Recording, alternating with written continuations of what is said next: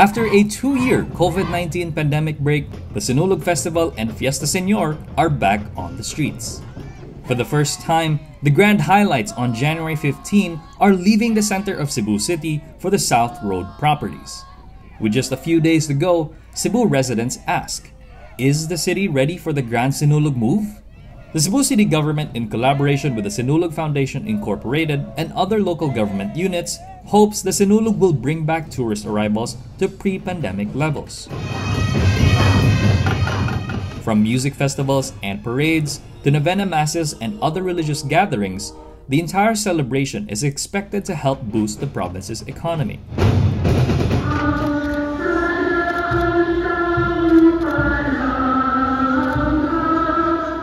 More than 300,000 devotees joined the 2-kilometer walk with Jesus along Osmeña Boulevard in Cebu City.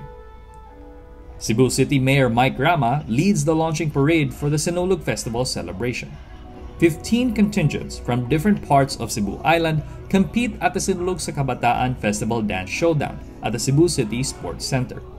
We now declare One Cebu Island Sinulog open! While everything is going according to plan so far, the mayor's ambitious move may put the celebration's highlight in jeopardy. And SRP will be the venue for the Sinulog 2000 Sinulog One Cebu Island. It's muddy, it's wet, it's still under construction. This is the venue for the Sinulog 2023 Festival, where over thousands of Cebuanos and devotees from around the world are expected to converge to celebrate the Señor Santo Niño, or the Holy Child Jesus. The Cebu City government has 4 days left to finish construction work at the South Road properties near City de Mare to ensure that all of these devotees and Cebuanos will be able to enjoy the festival celebration. Many residents complained about the possible traffic congestion and weather issues that might arise by having the SRP as the venue for the celebration. Cebu Governor Gwendolyn Garcia echoes these complaints. There should be a longer time for planning. They are rushing to finish the infrastructure, but it's not just about infra. What about amenities? What about the impact on traffic? And what about security?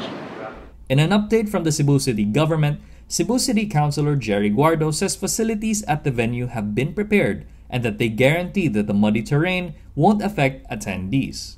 Rama says he respects Garcia's comment but asks to be given the opportunity to finish all that they prepared for. For now, what's clear is that there will be dedicated buses to help bring devotees from the city to the venue. There will be no street parades and drinking of liquor allowed, and the construction works for the Sinulog 2023 Festival at the SRP will not cease before it's completed.